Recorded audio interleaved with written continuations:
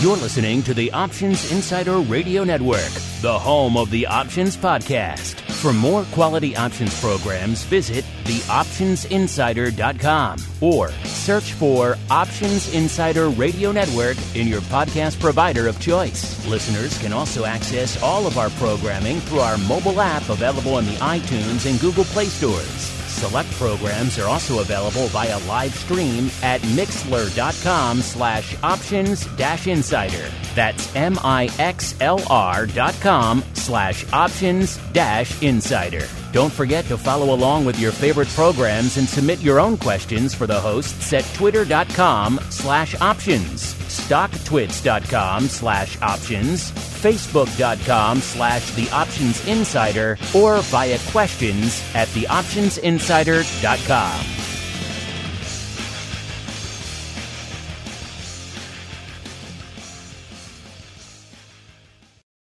Gold, crude oil, corn, soybeans, and more. With so many tradable products, the futures options market can be an intimidating place. How can you possibly keep track of the latest trading developments across so many different products? Don't worry, we've got you covered. Welcome to This Week in Futures Options, the program designed to help active futures options traders stay on top of this ever-changing marketplace. Each week, we'll break down the top trades, hot products, volatility explosions, and much more. This Week in Futures Options streams live, so be sure to check out our live stream via the Mixlr app. That's MIXLR. Or join our live chat room at mixlr.com/options-insider. Whether you're an experienced veteran or a newcomer looking to separate the wheat from the lean hogs, This Week in Futures Options has the information you can't find anywhere else. This Week in Futures Options is brought to you by CME Group, the world's leading and most diverse futures and options exchange. For more information and educational resources about futures options at CME Group, visit cmegroup.com/options. This Week in Futures Options is also brought to you by FTSE Russell, a leading global provider of benchmarks, analytics, and data solutions. For more information, please visit ftserussell.com, cboe.com, and cmegroup.com. And now, get ready to break down the latest futures options trading activity. It's time for This Week in Futures Options.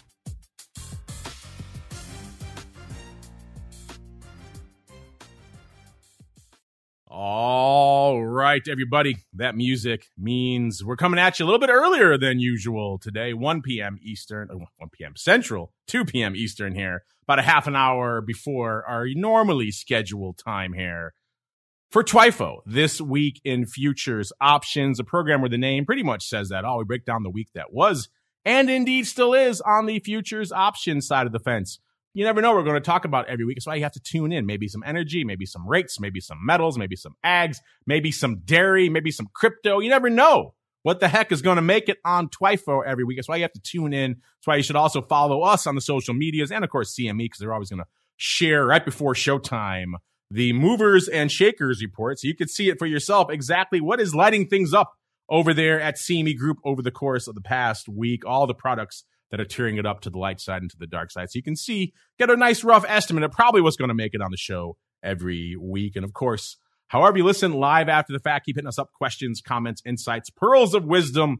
We do love to hear from all of you guys and gals out there. Let's see who we're hearing from on the old program today. I am pleased to be joined, holding down the FTSE Russell and CME Group hot seats. Once again, our old friend, Mr. Uncle Mike TOSAW from St. Charles Wealth Management. Uncle Mike, welcome back to TWIFO, sir. It has been too long. Always happy to be here. One of my favorite shows on the Options Insider Radio Network. But then they're all my favorites. I was going to say the option block, I'm a little partial. So. Outside of the one you're on twice a week, this is your favorite, of course. Yes. All right, Mr. Uncle Mike, it's time to get dangerous. It is time for the Movers and Shakers Report. It's time to find out what's rallying on the light side and falling to the dark side at CME Group this week. It's time for the Movers and Shakers Report. All right, everybody, welcome to the Movers and Shakers. Just a reminder, of course, you can generate just about all the reports we're going to talk about today for all the products at cmegroup.com/TWIFO or /TWIO, TWIO. Both of those should work. Both of those would get you access to those free editions of the Bantix software, which is really great stuff. If you want to go above and beyond and you're really interested in these markets, I do encourage you to check out Bantix.com, Bantix.com. That'll get you into the demo versions for the premium version of the Quick Strike platform. We had Nick from Quick Strike in our Q&A not too long ago answering a lot of your questions. It really is a very robust, it's kind of the only game in town when you're talking about analytics on the futures options side of the fence. If you want to see things like skew and vol and unusual activity and all these other things, correlation, you name it, including that Movers and Shakers report, that is a premium report. We just put it out there for you folks because we kind of like you. But all that stuff and a whole bunch more, Bantix.com is the place to go, Bantix.com, to begin your journey to the dark side. And speaking of the dark side, Mr. Uncle Mike, you know what I'm going to ask you now. Where should we begin our own journey on the show this week? To the light side or to the dark side, sir? I'm feeling kind of dark today. Let's do it. Ooh, that's because I told you about Jake the Snake earlier. It's make you think about dark side. That's what it is. I know where you're going there, Uncle Mike. All right, here we go. If you don't know what I'm talking about, listeners, check out the option block from earlier today. That's a callback. All right, let's go out to the dark side we go. By the way, listeners, this week's report, it may surprise you given today's activity, which is mostly red on the screen. But outside of that, this week's report is actually mostly green. In fact, I would say it's roughly 3/4 to the green side of the ledger, only about a quarter or so in the red. And most of them, not much there, except for a couple there to the dark side. We'll get to those in a second, listeners. But to the dark side we go. Number 5. Hanging out in the metals first, one of Uncle Mike's favorite stomping grounds. Maybe we'll be heading back there today. We shall find out. It is platinum off 2.11%. You can see how kind of light the dark side is this week. Only cost you 2.1% to break into the top 5 to the dark side. So that's not much. Number 4, good old KC Wheat, listeners, off 3.3%. Number 3, SRW, a.k.a. Chicago Wheat, off 3.7%. Then we gap up a little bit. Now we're talking some business here. Number 2, Palladium. I think the technical term is taking a drubbing, off 18.41%. It was in the number 4 spot to the dark side last week, off another 5.5%. So a rough couple of weeks out there for Palladium. Unfortunately, not a huge option story, so I'm not sure we can much to sink our teeth into out there, but an intriguing one nonetheless.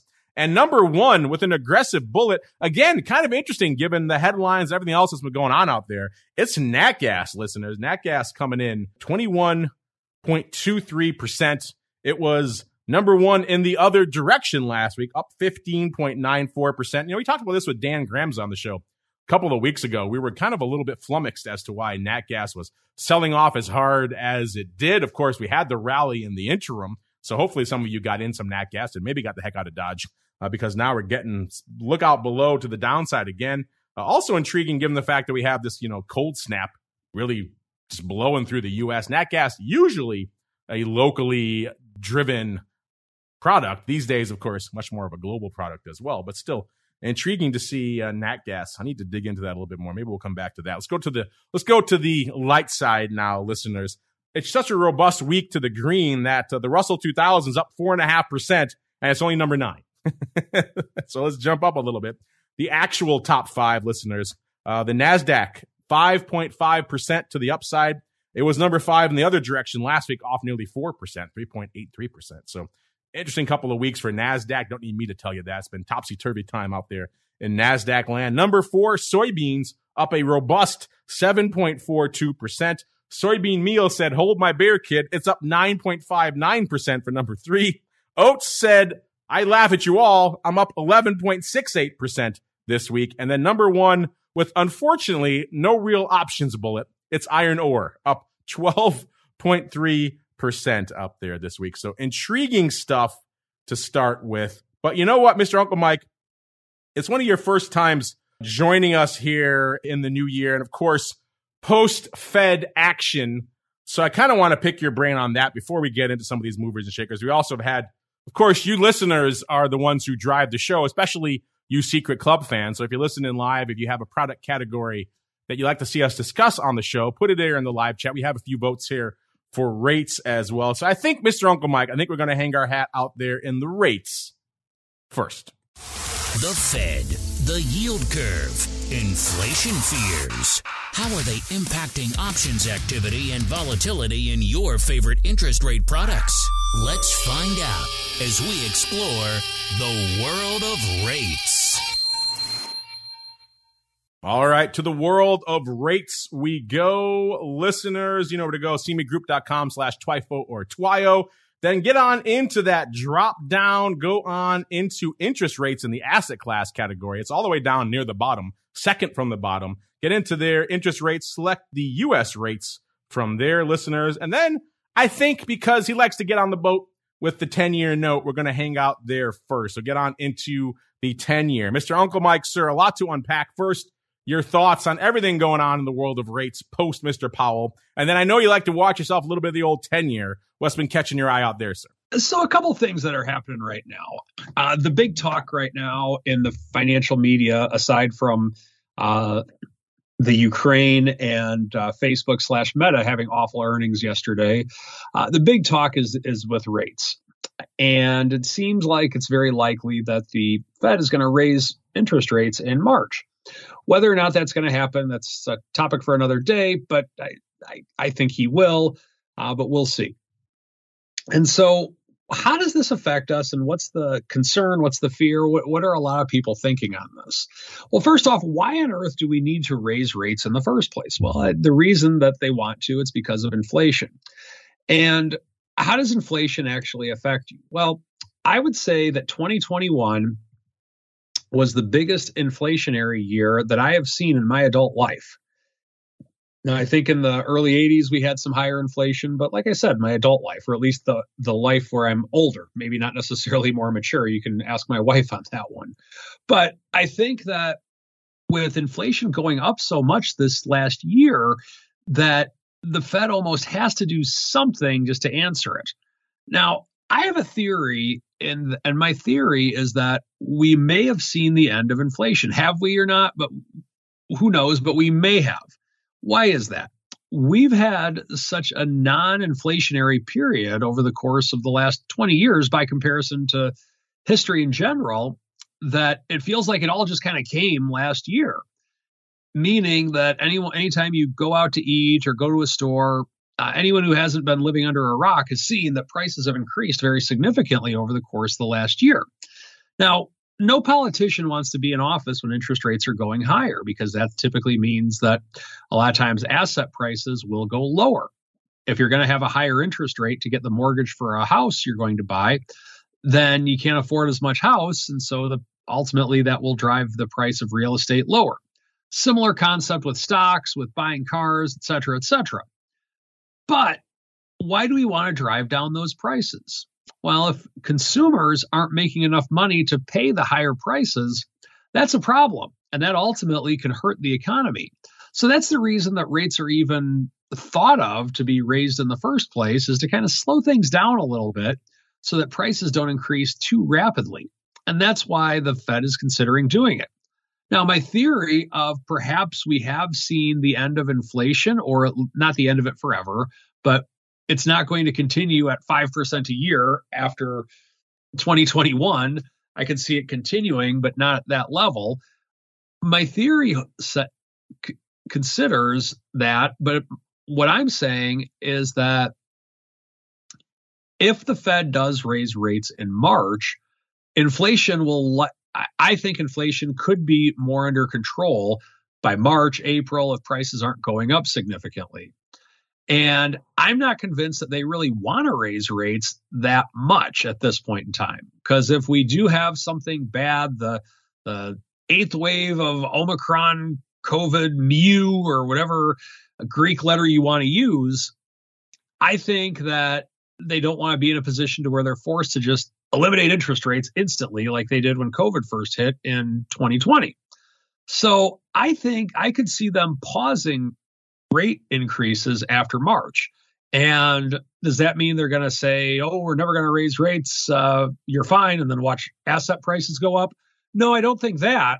But I do think that if they raise rates and they see that prices aren't going up significantly, I could see them doing what the Fed does quite frequently. And just the football coach in me will say this. the Fed will just come out and say, give me the punt team, because they're just going to punt to the next quarter. They'll just say, well, we'll have an accommodative policy. We might raise rates if we need to. We might not raise rates. And then they'll say whatever it is they say. And financial journalists will argue.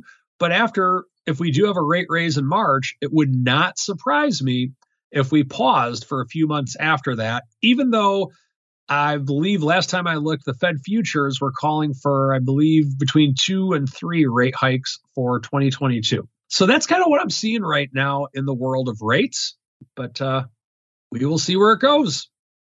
We shall see indeed. Listeners, like I mentioned, go into that report, go to that drop down, pull over to the 10-year. That's where we're going to park ourselves right now. If you're wondering how much paper in the 10-year right now, yeah, it's a pretty robust product, to put it mildly. 1.88 million contracts on the tape right now. So nothing to sneeze at out there. By the way, the 10-year at 127, almost 127.2 out there, off slightly on the week, about 0.11, or off about 0.25%. And in terms of the action, it's in the March contract that has about 15 days to go. That did over half of that nearly 1.9 million contracts, about 56% of the paper going up in that March contract. So very, very concentrated paper this week. And if you're wondering vol-wise, we've always said, to get a little bit farther along the yield curve, not exactly a bastion of volatility. And that is pretty much the case. The March contract trading at a whopping 4.98, listeners, not even a 5. It's off about 0.3 this week. So that's coming in quite a bit, given that you're starting a little bit north of 5, coming in a third of a point. That vol is coming in quite a bit. In terms of skew, again, not a huge skew player either. Last week, the puts 3.1% bid, so you're going to pay 3.1% premium on top of that, roughly 5% at the money ball, to get those 25 delta puts if you were so inclined. This week, they've come in a little bit. They're only 2.1% bid, so you got to pay up to, oh my goodness, 6.1% to get those puts out there. So there you go. Not a lot of extra juice in the puts. The calls last week, 2.2% cheap. This week, 2.6. So we're seeing a very slight equity style skew. The key word there is slight. It's only 3% to the dark side and about 2.6% on the upside there, but slight. But outside of that, slight equity skew forming there in the 10-year. In terms of action, what was the most active contract? I said we're at a little bit north of 127, listeners. It was the 127 even puts leading the dance out here this week, doing a whopping 173,000 contracts. That's more than some of the other complexes we're going to talk about, listeners. That's quite a bit.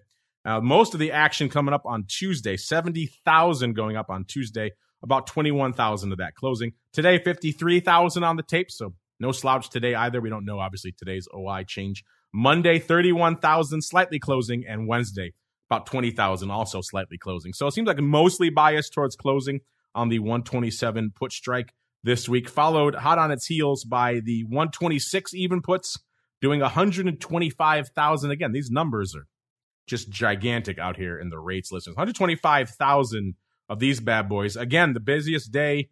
Almost. Tuesday was number 2, actually. The busiest day, actually, today out there on the 126 puts. About 47,000 of those hitting the tape today, followed by about 44,000 on Tuesday. Only about a couple of thousand of those opening. So kind of a lot of back and forth on the 126 puts on Tuesday, which is interesting. 23,000 on Monday, 11,000 on Wednesday, and then right behind it, 126 half. So kind of a nice little put strip there.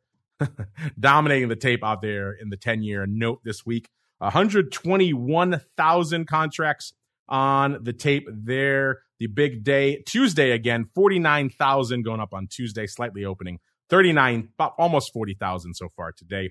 And then about 20,000 on Wednesday, 14,000 on Monday. Back and forth opening to closing throughout most of the week. So it's pretty much all puts all the time this week, listeners. And in those 3 puts, we have, about 430,000 contracts just in those three puts. So that's no small amount of paper, listeners out there. So hope you enjoyed your stop along the rates. We could spend the whole show on each one of these complexes, listeners, but we have to keep on rolling. It is time now, listeners. We did see palladium at number 2 to the dark side this week, off 18.41%. We saw platinum at number 5, off 2.1%. Iron ore leading the light side at 12.3%. And of course, Uncle Mike likes himself a little bit of the metals, so perhaps we'll head out there next. Werewolf Wolves beware. It's time to explore the options activity in silver, gold, and other shiny things. It's time to talk metals. All right, we've got some votes in our chat for the metals there as well. You like Uncle Mike and the metals? I hear you. Uncle Mike likes to talk a few products, and metals are clearly one of them. You know where to go, listeners, to find this report for yourselves. Go into that asset class, drop down, back out of the rates, go down to the bottom of the list and go to metals. And then Uncle Mike, I will allow you to choose where we begin the metals. I know you like yourself some silver, or you're feeling more precious, you're feeling gold. What is lighting up your tape in the world of metals this week, sir? Well, let's go with gold. I always go with silver. Let's mix it up a little bit. All right, let's do it. What is lighting up your tape in the world of the shiny stuff, sir? I just want to see something different. I know every time I'm on this show, I end up talking about silver, but let's talk about gold. I know in the past you put on some long-term collars in silver. Have you done similar stuff out there in gold? We haven't really discussed your gold trading to a great extent, sir. Well, I mean, for the most part, I like gold for the long term. It's funny, a lot of the gold bugs out there, it's like a civil war in the gold bug world because some of them have defected to the crypto world. But I think gold's a good long-term holding in a person's portfolio. Silver is going to be more of like a poor man's gold, but definitely like gold as well. In terms of the skew that exists on, a lot of times you do have the reverse skew. Usually silver, it's a little bit more pronounced. That's why I tend to prefer silver, but definitely like some gold too. I know that over the course of the last year or so, it has been relatively flat. But it seems to me that where gold is right now, it could actually be in a spot to where it could start to break out. It's like in mid 2019. Stumbling on my words here, and I'm not even drinking. In mid 2019, it kind of peaked out in July, or in late July, early August, and that's been kind of flat ever since. It's kind of been in that a little bit of a range. And so I'm curious to see that with this talk of rate increases, could this actually be something for gold to break out? Now, if gold does break out, I believe it would be, well, it could be for a variety of reasons, but if we have an increase in rates, could that be to where money is getting out of bonds and maybe into gold? That's a definite possibility. A lot of times people believe that gold is an inflation hedge. And there's no doubt in my mind that we've had a lot of inflation in 2021, but gold was relatively flat. And so now perhaps it could be time to buy gold as a little bit of a late reaction to inflation that came in 2021. You could get the gold move to the upside in 2022. Let's see what's moving out there right now. By the way, I just looked for those of you out there who are hoping, maybe holding out hope for a little bit of platinum or palladium. Platinum so far this week has a whopping 53 contracts on the tape, and palladium a whopping 2. So unfortunately, we won't be hanging out in either of those, even though they are big movers. Platinum, I should say palladium, getting just annihilated this week. But unfortunately, nowhere really to sink our teeth from an options perspective. So to gold we go. Again, it's kind of the reigning king of the metals, even though this week a pretty decent, pretty robust week, 127,000 contracts on the tape. Remember what I just said? Some of those puts in the 10-year do more than the entire metals complex, or at least the entire gold complex, and that's what we have right here. Those 127 even puts did what I say, 170,000 contracts. That's about almost 50,000 more than the entire gold complex here. But say love it. I digress. Let's get on into the land of the metals this week. By the way, gold holding firm a little bit north of 1,800 right now, 1,807 pretty much to be precise. That's up about 20 handles, a little over about 1.2% on the week. Remember, our This Week in reports start from pretty much Monday session and go till now. When we're talking about the movers and shakers, we extend the dial all the way back to the end of our show last week. So that's why the numbers are going to be a little bit different when we're crunching them here. But when you're looking at the reports on the CME website, it's going to have from the beginning of that week. So a decent week for gold here. That wouldn't have been enough to break into the top 5. It needed to be 5.5%, but it would have been at least relevant to the conversation out there this week. And in terms of where the action was, it's again the March contract has about 20 days to go, doing about 40% of the paper out there this week. So we're going to hang our hat out there. We're wondering, what is gold vol out there right now? And the gold vol has been very interesting for a lot of people right now because there's very much a corollary to what we're seeing in the crypto space, as Uncle Mike alluded to. A lot of people have moved from the gold land into crypto land and maybe kind of straddling both sides of the fence. I mean, the gold bugs used to be pretty much the most hardcore folks we had on the network. Whenever we said anything that was even remotely questioning of gold's potential to the upside, we heard from those people. That has definitely changed now. Gold bugs are like a distant fifth out there. They're behind the crypto heads. They're behind the hardcore meme stock kids and everything else out there who you dare question any of their holdings, you'll hear from them. But gold bugs, yeah, they've fallen by the wayside a little bit out there these days. And in terms of the vol, kind of the same story. Gold vol coming in quite a bit this week. This is a lot for gold vol to come in. Gold vol right now at about a 12 3/4, off about 1 3/4 points this week. So that's a lot for gold vol, which doesn't move a ton usually to come in that much. That's saying something right now. Again, gold vol can spike, and when it does, those moves are kind of usually a little bit short-lived, so we could see the tail end of one of those spikes right now coming off, but still intriguing stuff. That's why I use the analogy to crypto, because I've said many times that Bitcoin and ETH vol, the two leading crypto assets, kind of perform like precious metals from a vol perspective right now. They're obviously much higher overall levels, but in terms of how they can tend to spike, but then they tend to come back down to that range, and they'll hang out in that range and maybe gently drift lower for a while. Then they'll have a little bit of a spike, then kind of come back down and gently drift lower again. That's typically what we see in gold and what we're seeing again right now. In fact, not really gently drifting at all. We are plummeting nearly 2 points this week. In terms of skew, Uncle Matt was talking about the skew. It's usually pretty call heavy out here in gold land. This week, it's all about the puts. It was 4.1% bid to the puts last week, 5% even bid to the puts this week. The calls, nobody wants to touch them. They were about 0.5% cheap last week. They were about 0.75% cheap this week. So I guess from that perspective, you're looking at getting yourself some upside. It might be a bit of a bargain to the upside in gold calls right now, because usually there's a bit of a pronounced bid to those. This week, not so much. It's all about the downside, listeners. And in terms of the most active contract, I said we're at about 1807 or so when we kicked off this segment. The most active contract this week, listener, looks like it was pretty far out of the money. It was the 1,700 puts going up here in this March contract about 9,000 times, listeners. The big day was today, about 3,500, 3,000, actually 3,100 on Tuesday, and the rest kind of scattered throughout the week. Opening throughout most of the early part of the week. Obviously, we don't know today's action, but still, that's a pretty far out of the money put to be opening with about 20 days to go. Can we make 100 handles in 20 days, listeners? Again, it's not unheard of, but it would be a pretty aggressive move out here in all things gold. Of course, it could be selling these too.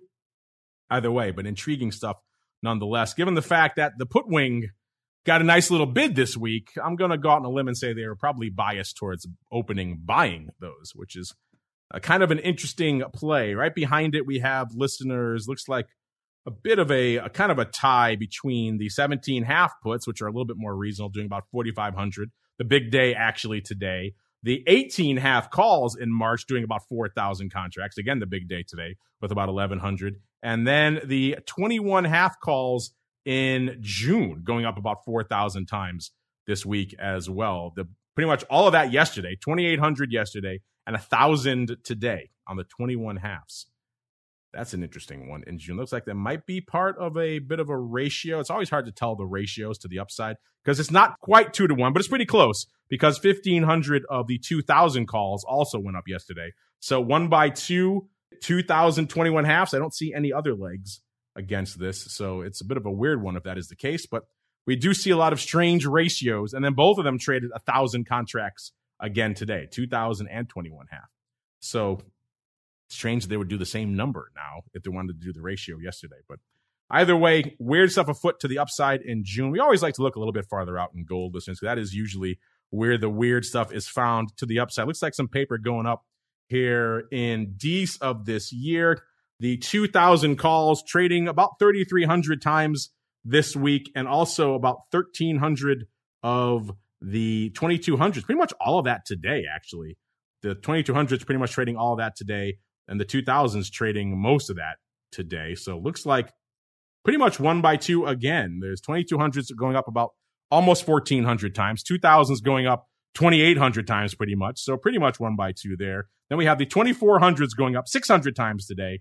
26 quarters, 482 times. And then the 1800, it's like a crazy strip again. We've talked about these before, these kind of funky ladders that go up in a lot of the futures options. Seems like someone perhaps doing that as well. But the ratios are what's kind of crazy here. So we have the 2400, 2200, 2000 going up on all sorts of crazy ratios. Also 26 quarters, 1800s, and 2300s going up for smaller size on the ladder. That's just weird stuff. Mr. Uncle Mike, have you ever noticed the funky 1x2s and flies that tend to go up all the time in the upside on the precious stuff, in particular gold? And have you ever been inclined to try your hand at any of these, sir? Definitely noticed it. And quite honestly, that was one of the reasons I wanted to pick gold, because it seems like gold, even more so than silver, just has these crazy things in it that there's people out there that are just trying to take a shot by buying something out of the money that they think it's either that's going to be a big move in one way, shape, or form. So definitely noticed it. I think the only I definitely have tried my hand a couple times, but my hand got burned, so I stopped trying it after a couple times, quite honestly. But you do see a lot of this stuff, and it just makes you wonder who is doing this and what they're looking for. But it happens all the time. It's not like it's just some weird thing. Like every now and then we'll talk about how like there was a bunch of paper going up for the 100 calls on the VIX or something like that. You hear about that maybe, I don't know, maybe once every year or two or something crazy like that. But it seems like with the precious metals, something like that, it's always happening, it seems. Yeah, if you had to ask me any given day, hey, name a product that's probably doing a ratio or a fly sometime today or this week, I would always just point to gold and say, yeah, there's a fly out there somewhere. There's a funky, crazy out of the money call ratio going up out there. Any week, you're right. There's a couple of trades that are like clockwork these days. The metals upside, in particular gold, metals ratios, and the far out of the money put harvesting going up in SPY every week to the tune of hundreds of thousands of contracts, it seems like some weeks. So those are kind of the two old faithful, old reliables you can kind of count on every week.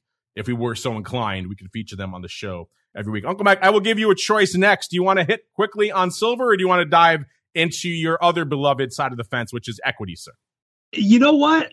We might as well go for some silver. It wouldn't be an Uncle Mike show, or wouldn't be an Uncle Mike guest appearance on TWIFO without silver. Let's just do it. All right, silver it is. Go to that same drop down, listeners. Back out of gold, I should say. Pop into silver. Silver at about a 22.40 coming into the start of the segment, up about 0.5% on the week. It's not a huge week out there in silver. Of course, silver has kind of been this on again, off again commodity over the course of the last year. We talked quite a while ago now. It doesn't seem like it was that long ago, but of course, all the love about the silver short squeeze that never materialized. But there has been a little bit more trading interest in silver, it seems like, over the course of the past year. Coming into today's show, not even 20,000 contracts on the tape, about 19,000. So you're talking about silver again. It's one of the more active metals, but still very light compared to gold. And certainly when you're talking about the 10-year, nearly 2 million contracts on the tape. Silver, much lighter. And of that, I said we're at about a 22.40. Let's see. The most active contract with about 40% of that going up. Once again, in the March contract, has about 20 days to go. If you're wondering what is silver vol right now, it's at about a 26. So a wee bit frothier than gold. It's still off this week as well, off about almost 2.5 handles, about 2.4 points this week. So still holding out at about a 26. So a little bit more juice for the harvesting if you are so inclined out there in silver. Skew-wise, the puts last week, 2.1% bid. This week, catching a bid, 5.1% bid. So popping about 3 points on the puts. Calls, same deal. Nobody wants calls in either silver or gold. Last week, they were 0.75% rich. This week, they're 0.5% cheap. So they've swung fully in the other direction and are at a discount right now. That's interesting. And in terms of the most active, we're at about a 22.40 right now in silver. It was the 21 quarter puts in March, doing about 1,000 contracts. That was the lion's share of the activity. Mr. Uncle Mike, does it surprise you at all when I'm talking about these skew numbers that both in gold and silver, two products that are usually known for a bit of some call skew, that nobody wants them at all in both these products this week, sir? Yeah, it is kind of intriguing. That's for sure. So I think that crazy times to where if we can have talk of interest rates rising and we can have high inflation after 20 years of seemingly no inflation, I can't say that I'm surprised. And really quickly before we get out of silver, what have you been up to out there? I know you had your 2-year collar. You've kind of done some adjustments to it. And catch us up. What is your latest out there in the world of silver, sir? So what I'm doing right now is what I did last year, and I'm using this as kind of in the safer section of the portfolio for clients. Last year, what I did was I went 1 year out. I did I sold a put spread 1 year out, and with the credit I received from the put spread, I bought a call spread a little bit further out of the money. And it was an even money trade. And then I adjusted it a little bit as the year went on to where I ended up losing like 2% or something like that on silver for the year, even though silver was down 13 to 15%, just depending on what way you're looking at it. And so this year, what I ended up doing was I still have a put spread, but I was actually able to buy a long call option without having to go with a call spread.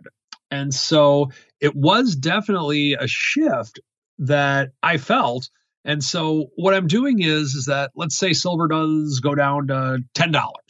If that's the case, then we're hedged above that with the put spread. And I have enough money set aside to where we'll be able to just own silver at $10. If that's the case, I'm more than happy to do that because then I think it would definitely be a buying opportunity. But then if silver does go higher, the long call will account for any increase in silver once it's above that long call strike price level. And so eventually, if silver is to have the big year that I've been telling people it's going to have the last 10 years, and I've obviously been wrong about, then my thought is that if it does go into the 30s or the 40s, like a thief in the night, like silver does at times, then I would just simply close the put spread and essentially have a call that was paid for with the put spread and then just live on that for the rest of the year and see where it takes me. So that's what I'm doing right now in the silver world. So the skew has definitely modified a few things in my world, to say the least. And I definitely like this position better because I have a long call and it's closer to where I'm at. And where we are at, listeners, is that it is time to keep on rolling right on into the equities. It's time to explore the volatility swings, skew changes, and hot options trades in your favorite indices. It's time to talk equities. All right, everybody, welcome to the world of equities. Go to that drop down, pop out of the metals, and head on over into the equities. We'll start in the old S&P 500. You guys like the old E-mini out there. Before we get into that, let's set the table from a vol perspective. Obviously, you can't really talk equities without talking the flip side of that coin, which is volatility. RVX, so the VIX of small caps, back over a 30, listeners, even though it was a little bit higher, shall we say, last week. Still looking robust. Still over that 30 handle at about a 32 when we kicked off the show. That's down about exactly 5 points from this time last week. So small cap vol still frothy, perhaps not quite as frothy as last week when we were in the pretty much at the teeth of a correction out here. But we'll see. Every week is crazy out there in small caps land. VIX today, when we kicked off the show, at about a 24 exactly. That puts it down a whopping 8.5 handles from where we were this time last week. So remember, this time last week, listeners, we were kind of in the teeth of shall we say, some froth out there. Over a 30 handle in the VIX. Still frothy, still at a 24. That's nothing to sneeze at, but down from that 32.5 level of last week. A VVIX, so the vol at about a 123.25, down about 21.5 points from this time last week. So obviously that coming in quite a bit as well. Vol Q, the at-the-money vol of the NASDAQ, that's at about a 28 even when we kicked off the show. That's still down about 5 1/3 points, but that has been ticking up all day as we are seeing, of course, that sell-off out there in the broad equities. That puts that VIX to RVX spread, so the small cap to large cap vol spread, we're at about 8 points, about 7.9 points. That's still pretty wide. That's about 3.5 points wider than it was even this time last week. So that's nothing to sneeze at out there. And if you're wondering, S&P to NASDAQ, so VIX to vol Q, that's at about 4 points. That has widened out as well. That's about a little over 3, about 3.2 points wider than this time last week. So we've seen that sometimes on the show that NASDAQ to S&P vol spread has been non-existent. They've been at the exact same level. This week, widening out again to about 4 points. Mr. Uncle Mike, sir, I know you like to watch yourself a little bit of the old S&P. What's catching your eye out there in the world of equities these days, sir? I think that with where we are right now, what's catching my eye first off is that we've dipped below the 4,500 mark just right now. And 4,500 is a key number. It's a 100 increment number, if you will. And we've gone below it during the time that we've been recording our shows today. So that's the first thing that I'm seeing. But then the other thing that I'm seeing is that we've rallied off so much over the course of the last 5 days in S&P land that I think we're bound to have a pullback at some stage. And why not today, so to speak? The fact that we've had the awful earnings announcement that we had in Meta, which we talked about on the option block earlier today. We have actually rallied the low of the S&P on the 24th of January, around the 4,200 mark. And then all of a sudden we rally 7% over the course of 8 days or whatever it's been. Then we're bound to have somewhat of a pullback at some stage.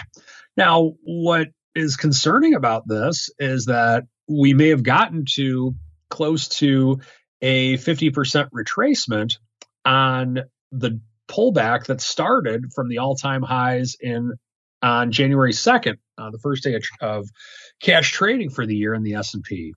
And when we get to that level, perhaps this is just another leg down. We might have a little bit more to go. But I personally, I know this is going to shock you, Mark. I have a little bit more of a bullish view on this just because of the fact that we had one of our biggest stocks in the S&P 500, one that a lot of people watch, and it's a behemoth, if you will, in the stock world. That is Facebook, down 26% on the day because of bad earnings. And the fact that the S&P 500 itself is definitely down, but it's not down a lot more. I think that's kind of a bullish sign, quite personally, but it's definitely a volatile sign because this is anyone who says that this market is not volatile is a crazy person, quite frankly. So I am bullish, and I think that there can be opportunities to sell puts or do things like that in the S&P right now. I don't know if I would necessarily want to go and all out buy it, but there's definitely a lot of opportunities at this stage in the S&P 500 for sure. Opportunities we shall see. Get into that drop down, listeners. Of course, some paper on the tape out there this week, as you might imagine. 2.9 million contracts already going up in the E-mini S&P 500. So a little bit of paper, I should say. S&P kicking off this segment at about a 44.92 3/4. So like Uncle Mike said, shy of the 4,500 level right now. And most of the paper this week going up, 28, almost 29% going away in one day. That's a lot of that nonsense puts I was talking about. 38 half puts went up 32,000 times this week. 39.75 puts went up almost 35,000 times this week. So you take a lot of that near-term premium harvesting nonsense out of this. Again, that's right around their level they usually like to be. They're right around somewhere between 600 and 800 points out of the money any given week. We can talk about those puts, but those are nonsense. Interesting stuff this week, though. If you go a little bit farther out, that's what makes it surprising. Usually, all we can talk about in the E-mini S&P is going out today or next week, or we have to go all the way out to March, which is a surprisingly long time. It seems like an eternity for the E-mini S&P 500 to find our second biggest dog this week, actually, listeners. The March contract this week, 15% of the paper. And let's see, that has 42, almost 43 days to go. That's a long time. It's a relative eternity for the S&P traders. And a lot of paper to the upside. It was the 45.50 calls. Not that far upside anymore. Doing about 28,000 that kind of caught our eye here, listeners. In fact, looks like a big strip went up on Monday. People just getting the heck out of Dodge on their March upside in the S&P. We saw about 20,000 of the 44 halves going up. Pretty much all of that closing. 23,000 of the 45 halves going up. Pretty much all of that closing as well. And almost 21,000 of the 46 halves, all going up on Monday. Pretty much all of that closing. So that makes that kind of upside call strip in the S&P 500 kind of right up there with number one. And certainly in terms of actually relevant paper outside of those stupid nonsense puts, this is kind of some of the biggest stuff. We also saw about 27,000 of the 4,200 puts going up this week in March. The big day was Tuesday, about 14,000 of those biased towards opening. So folks taking off their calls to the upside and putting on, or at least opening, some 4,200 puts here in the March S&P. That is kind of interesting. We don't see that kind of paper going up that often out here. Again, usually it's all dominated by forgettable paper that's going out tomorrow. So perhaps some folks giving up the ghost out there to the upside. I mean, 44.50, those are still in the money, and they're closing those out as well. So intriguing stuff out here in the land of March. Before we get on out of equities, listeners, we got to take a spin through small caps. A lot of you have been asking and talking about small caps. They are moving and shaking. We saw them pretty much leading everybody else into pretty much correction territory before having a bit of a rebound here, threatening the 2000 level again this week. 1990 out there on the tape right now. So up about 1.25% for the week. Again, 2000 level was a big one when we broke through it to the upside. Now back through it to the dark side. Will we hang out here for long? That's the main question. Let's see. Decent paper, about 30,000 contracts on the tape here for RUT over there at CME. Again, people are always asking, is it upside calls, small delta calls that's dominating the tape? And there's a lot of that. 20 halves going out tomorrow. Pretty active here this week. So those certainly qualify as small delta now. Usually there's some puts trading it up out here as well. That is not the case this week, though. It seems like it's mostly calls. 2290s also going up in week three February that have 15 days to go. And these have done about 500 contracts as well. 2290s. That's an interesting strike. Those have been pretty much opening all week long. So some folks opening up at right around the 2300 level in the S&P as well, going out in a couple of weeks. Can we make those levels by in a couple of weeks? That'd be an impressive run for all things small caps. By the way, skew-wise and vol-wise, let's go out here to, again, that week 3 contract in Feb that has 15 days to go. That one has about 14% of the paper this week. The vol out here in that week 3 contract at about a 31.25. It puts it off about 3 3/4 points from this time last week. Skew-wise, the puts 16.5% bid. 16.5% bid. Coming in this week, 14.4% bid. So the put skew not quite as crazy as it was this time last week. The calls last week, 12.4% cheap. This week, the calls cheaper, 13.7% cheap. So puts coming in, calls coming in this week, as well as vol has come in the small cap. So intriguing stuff out there. And really quickly, before I get to some of your questions, I want to do a quick pop into energy because that complex is lighting it up as well.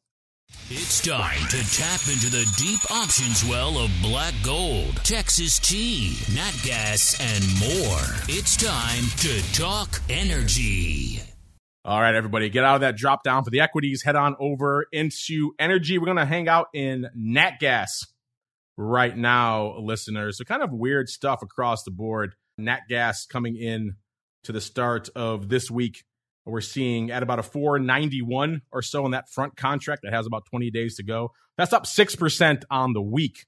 Obviously a little bit down from our show this time last week, but intriguing stuff nonetheless. Here, let's look really quickly at what's lighting it up. Let's go to that front contract because 20 days is within our frame of reference there. Vol-wise, what is vol in the nat gas right now? Well, it's coming in quite a bit. It's at a 76 right now. It's off 20, almost 21 points from this time last week. So certainly has a apocalyptic vol move out there. That's coming in aggressively. In terms of the skew, by the way, right about a 491 in that front contract right now for nat gas. The puts last week, 8.3% cheap. This week, nearly 14% cheap. So puts coming in. Calls last week, 13.2% bid. This week, staying at about that level, at about 13.4%. So ticking up a little bit, but not a huge change.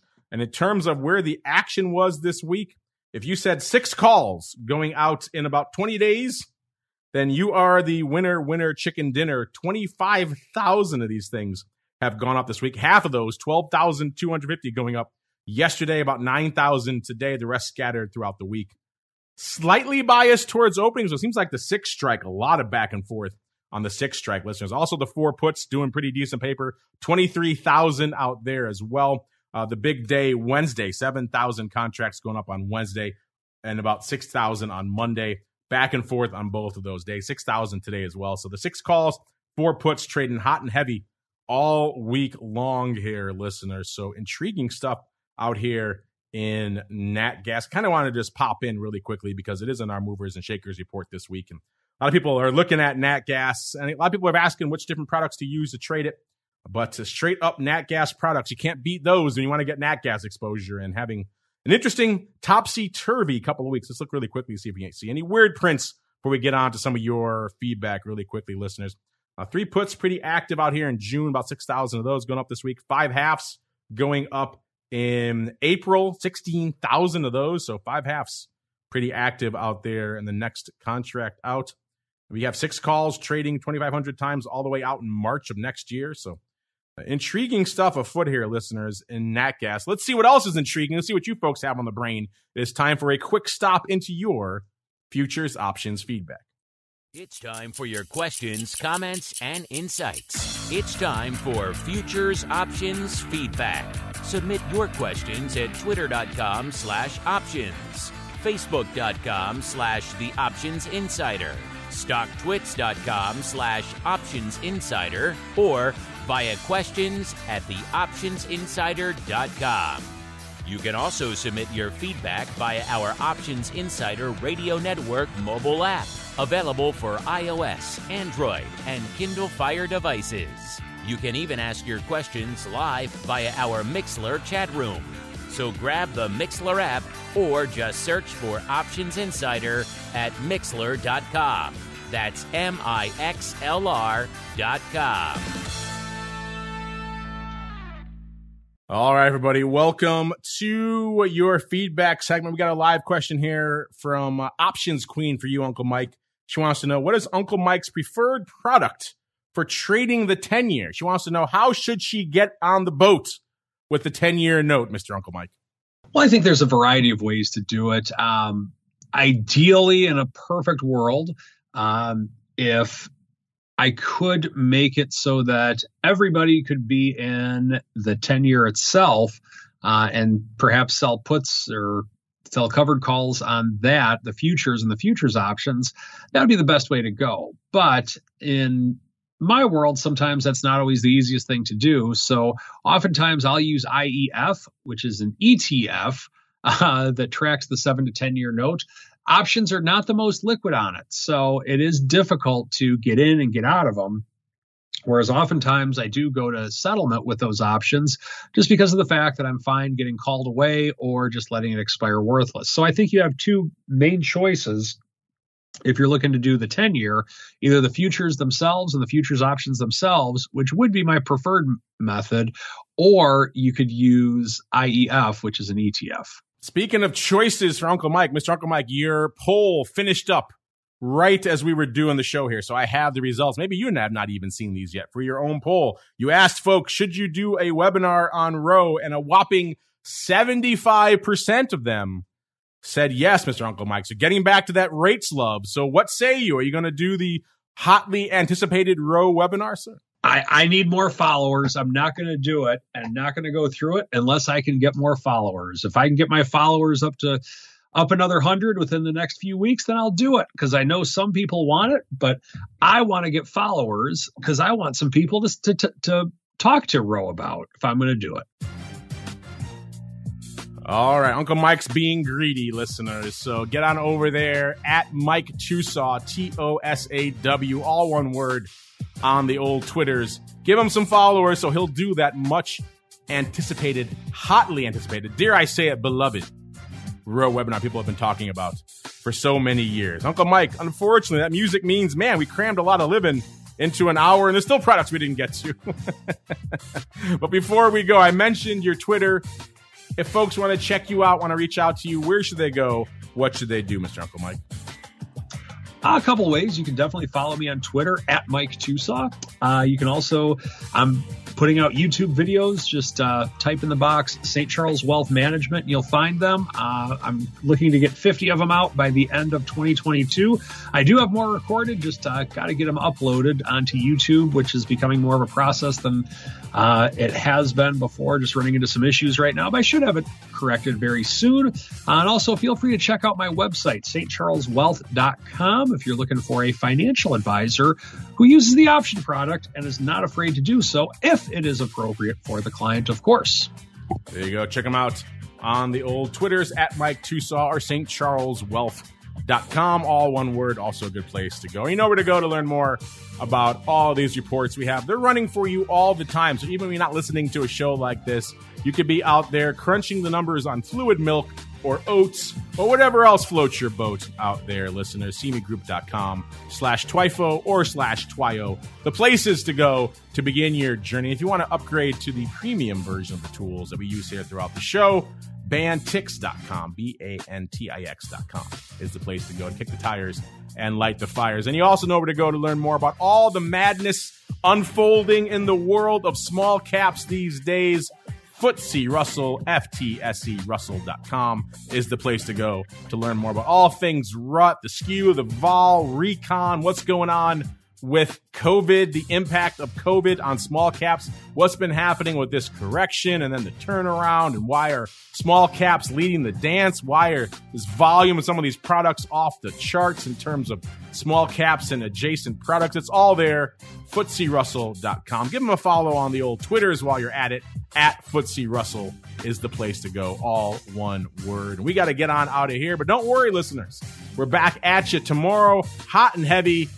Vol Views, noon Central, 1 p.m. Eastern. We got a lot of great vol to break down, some great guests to help us do that. And then, of course, back at you for all of you in the Secret Club, 2 p.m. Central, 3 p.m. Eastern, for some options oddities. How are all these crazy trades we're putting on? How are they working out? What new crazy trades did we spot this week? Well, you got to tune in to find out tomorrow. Secret Club fans, if you're not part of that Secret Club, theoptioninsider.com/Secret Club is the place to go to learn more. And again, we'll see you back here tomorrow for all those shows, and then back again next week for our full gamut of network programming all the way through to next Thursday, another episode of This Week in Futures Options. We'll see you then. This Week in Futures Options is brought to you by CME Group, the world's leading and most diverse futures and options exchange. CME Group's markets help individuals and businesses around the world manage risks and seize opportunities. CME Group offers the deepest and most liquid options on futures across all asset classes, including interest rates, equity indexes, foreign exchange, energy, agriculture, and metals. For more information and educational resources about futures options at CME Group, visit cmegroup.com/options. This Week in Futures Options is also brought to you by FTSE Russell, a leading global provider of benchmarks, analytics, and data solutions. Investors in the U.S. and around the world are using FTSE Russell indexes to benchmark their investment performance and create investment funds, ETFs, structured products, and index-based derivatives. Many Options Insider Radio Network listeners will be familiar with the Russell 2000 Index. Russell 2000 futures and options are currently trading on the Chicago Board Options Exchange and CME Group. For more information, please visit FTSERussell.com, CBOE.com, and CMEGroup.com. This broadcast is intended for informational and educational purposes only and does not constitute trading advice or the solicitation of purchases or sale of any futures or options. The rulebook of the applicable exchange should be consulted as the authoritative source on all current contract specifications.